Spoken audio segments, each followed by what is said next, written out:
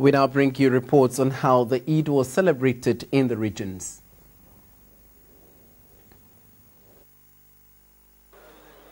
In Kumasi, this year's Eid al-Adha celebration was well attended. Hundreds of Muslims attended the open-air prayers at the Sawasi Central Mosque. On behalf of government, the Regional Coordinating Council donated 2 cows for the celebration. The congregation prayed for national peace, stability and development. The regional chief imam, Sheikh Mumin, used the occasion to advise Muslims to send their children to school to prepare them well for life. A representative of the Asantehene, Bafwasari Kujawasu, added his voice to the call on Muslims to be law-abiding. The Deputy Ashanti Regional Minister, Mr. Samuel Edusei, said government will soon begin the establishment of 150 model secondary schools, of which Ashanti is a proud beneficiary of 5. A former minister in the MPP government, Mr. Samuel Boatin, who was celebrating the festival with the Muslims in Kumasi for the first time, said it does not take one to be in government before serving the people.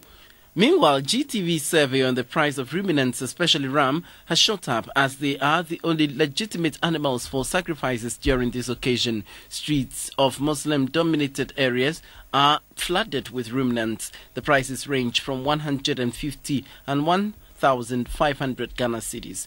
Some of the Muslims who spoke with GTV complained about the high prices of ruminants. They appealed to government to help stabilize the price to make them affordable to ordinary Muslims. Muslims in Sekendi and its environs gathered at the railway park to offer prayers to Allah to mark the Eid al-Adha festival. In attendance were the Western Regional Chief Imam, Ustaz Ali Hassan Ali. The Deputy Western Regional Minister, Alfred Eko Jan, urged Muslims to join hands with government in tackling problems in Muslim communities such as poverty and illiteracy. He also reminded the Muslims of the need to ensure that their surroundings are clean to avoid contracting preventable diseases. The Western Regional Chief Imam, Sheikh Ustaz Ali Hassan Ali, urged Muslims to be law-abiding and peacefully coexist with their non-Muslim brothers and sisters. He asked Muslims to contribute to the welfare of the less fortunate in the society. In Ho, the Muslim community was joined by the Deputy Volta Regional Minister Francis Ganyaglo and other dignitaries for the Eid celebrations.